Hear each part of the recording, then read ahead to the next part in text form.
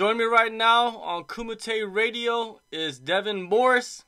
He will be fighting on One Warriors 3 on October 11th in Singapore. What's going on, Devon? What's up, man? How you doing? Good, good. Earlier this year, you blew onto the Asian MMA scene at RFC1 in Taiwan. You didn't even need a minute to add another Korean or to add a Korean opponent to your highlight reel. Take us back to that night. Break down the fight. Bro, back to that night. Actually before that night, we were just thinking visualize, and I was thinking one and done the entire time. I'm not wanting to say it a lot because I'm really humble, but in my mind, I try to keep it real, serious. And we got in there, and it just happened. I listened to my corner when Tick was my corner. Then when he sees something, I respect all my training partners, and when they see something, I throw it, bro. And he saw it, and I threw it, and he dropped 52 seconds, and it was just like that. Over. Caption, done, history. Well, in Taiwan, they call you the Black Tiger. How did that come about? Hey, who? I used to teach in Puli, way north of Taiwan, in this real small town, and a bunch of the students there gave me that name. It's actually my real name in Taiwan on my ID. Yeah, that's a memory right there. Yeah. Now with that win, you snapped the 4-fight losing streak. That win must have removed a lot of pressure off your shoulders. How much pressure did you have to go in there and perform? I would say if that fight happened a couple years ago, I would have had more pressure. But at that time, I felt really comfortable going there to perform. I thought there was supposed to be a lot of pressure because I'm living in Taiwan. I know a lot of people there at the promotion. I knew the guy who owned the promotion. I was like, I haven't fought in a minute. People haven't seen me in a while. I was like, bro, you better come out and show something. What have you been doing? But when I got out there, I just kind of trusted my camp, and I kind of felt pretty chill. It's the first time I've felt pretty relaxed in there, extremely relaxed. Yeah. Since it has been such a long time since you competed, was it almost like you're starting another career in a way for you? Yeah, not just starting another career, but a new style. Completely different fighter, a new career, yeah, new team, new place, new space. So everything's pretty new and feng shui, bro. New life. For sure. Well, before that fight, you only competed one time over a 5-year period.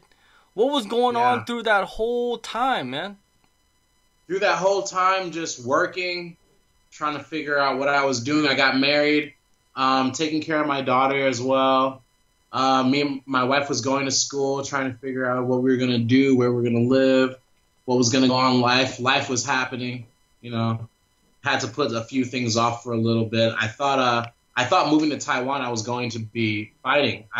Moving to Asia, bro, I was like, it's Asia. There are ninjas everywhere. So, of course, there's going to be fighting. We got there. It wasn't like that at all. There's not many gyms, and then I had to start teaching, and just time started passing, bro. That's exactly what's happening. I had to lay it off for a little bit. Not many ninjas either, right? Nope, not many ninjas either. I was chilling out at night looking in the shadows, but no ninjas. For real. Now, you said you were in Taiwan, but now you're in Phuket, training at Phuket Top Team. Was that the destination you were looking for when you came to Asia? Yeah, it was destination I was definitely wanting to be at. At first, I didn't even know that this place existed, actually. At first, I was at Team Quest in Chiang Mai, and I was only there for about, I don't even know, 3-4 months, something like that.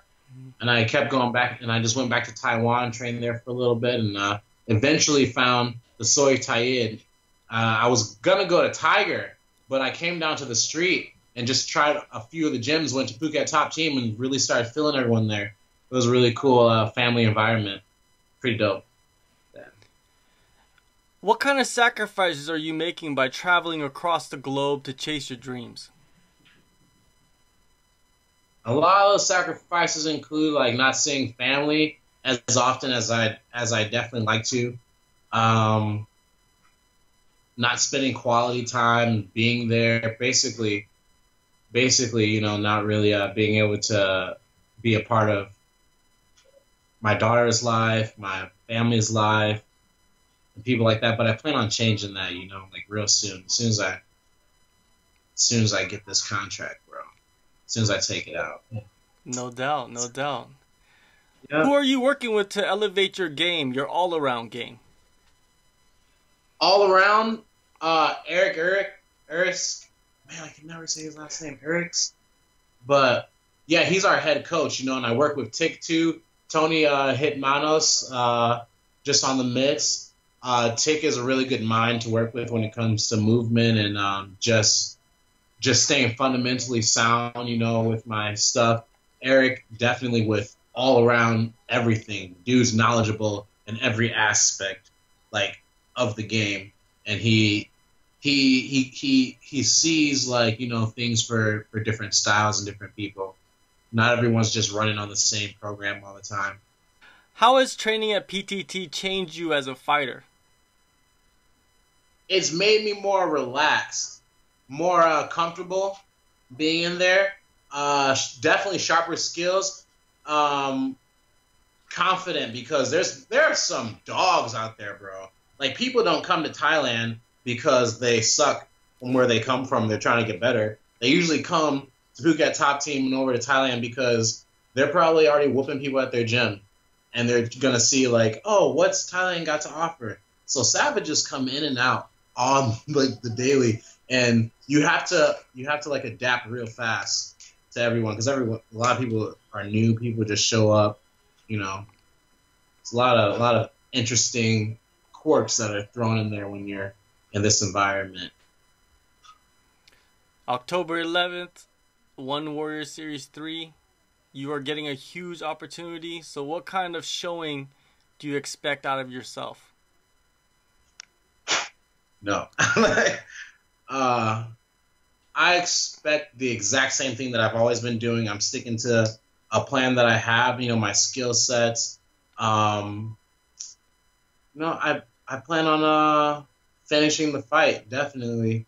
I plan on pulling the trigger, using my hands. I like to use those a lot, put them down, and after he goes down, I don't plan on, doing much more after that but celebrating. All right, October Devon. 11th. Thank you for your time and good luck on October 11th.